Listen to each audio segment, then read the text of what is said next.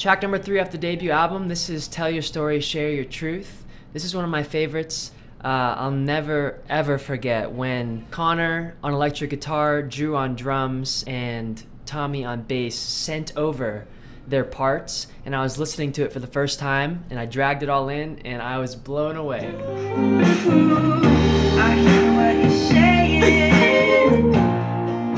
I've been known to overthink things sometimes, and I think when I say in the chorus, I hear what you're saying, the weight has been weighing on you, then why are you waiting? The stage has been set for you, so jump in, jump in, jump in.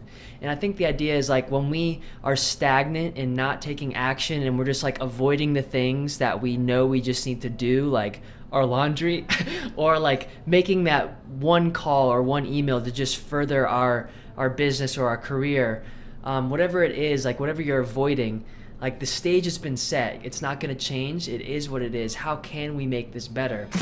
Some call it a leap of faith. Some believe you have to wait. Some believe to not believe at all. So when it came time to recording the vocals for this, I've always found that I seem to perform better when there's an audience, even though it's more nerve-wracking.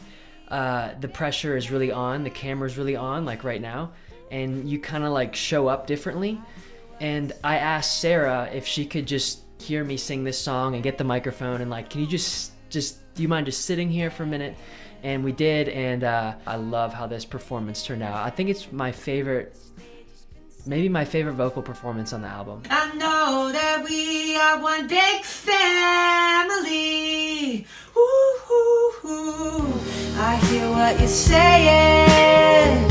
The weight has been weighing on you, weighing on you. But I think my favorite part of this song is actually the last verse. When you picture the rainbow from every angle, it's true. There's a lane just for you. And there's this ascending harmony that goes on behind that phrase. There's a lane just for you. That there's a lane just for us if we just acknowledge it and take steps in that direction.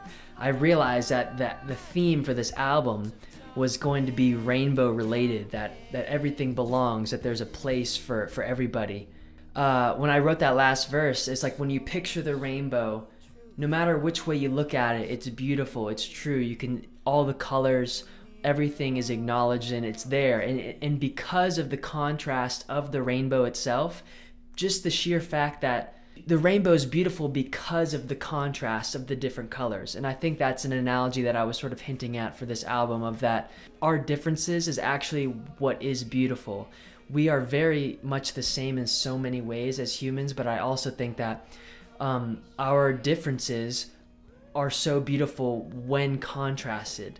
And I think music is like a sonic form of that, harmony, like things blend together, and that is just, for whatever reason, is beautiful. When you picture the rainbow from every angle, it's true. There's a lane just for you if you